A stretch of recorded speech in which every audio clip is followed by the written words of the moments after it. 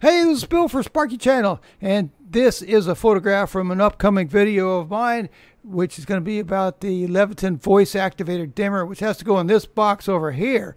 See, this is the load box. This is the wire or cable going to the lights.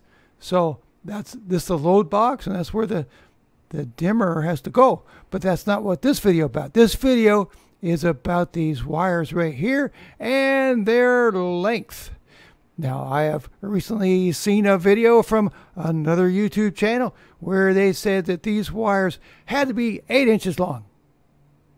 And I saw another YouTube channel say these wires have to extend 6 inches beyond the edge of this box. And a third one, they said they have to be both 8 inches long and extend 6 inches from the edge of this box. So I guess the fourth choice would be none of the above. So what do you think? There's a little quiz. And right now we're going to go to the 2020 NEC code and see what's really up with wire length. Here we are at 2020 NEC Article 300.14. It's called Length of Free Conductors at Outlets, Junctions, and Switch Points.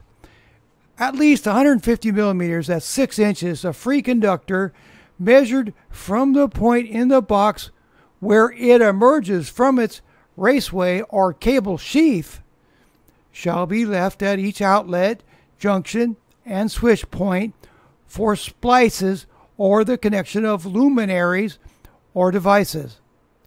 Where the opening to an outlet, junction, or switch point is less than 200 millimeters, that's 8 inches, in any dimension, each conductor shall be long enough to extend at least 75 millimeters, that's 3 inches, outside the opening.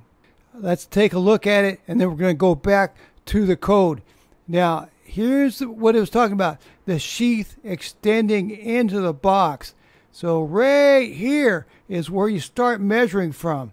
But first, let's go over this code real quick. You just be a second. We'll be right back. Here we are at NEC 2020 Article 314.17 B2. Conductors entering through cable clamps.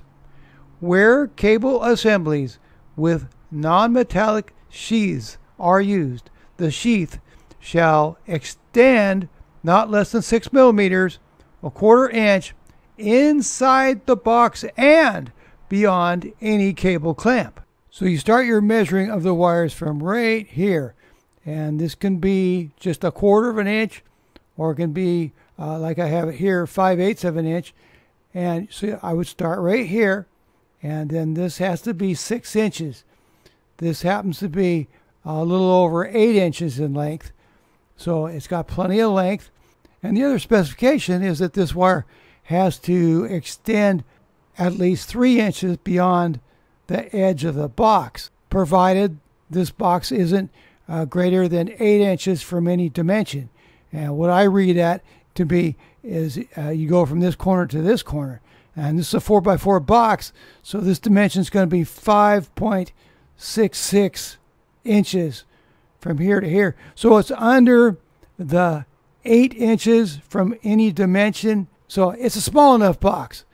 And it has to reach at least 3 inches beyond the edge of this box, which it does easily. So there's your code. It starts from the edge of the sheathing, and it's got to be 6 inches. And it's got to also, that's the way I read it, it's got to do both. It's got to exceed 3 inches from the edge of this box.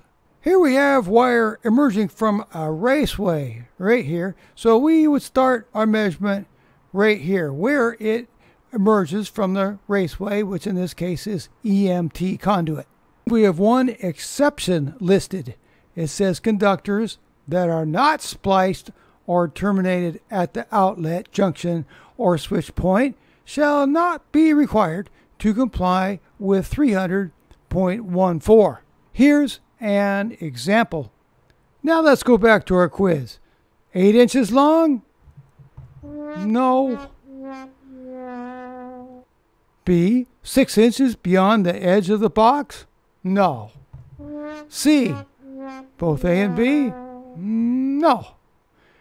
And D, none of the above.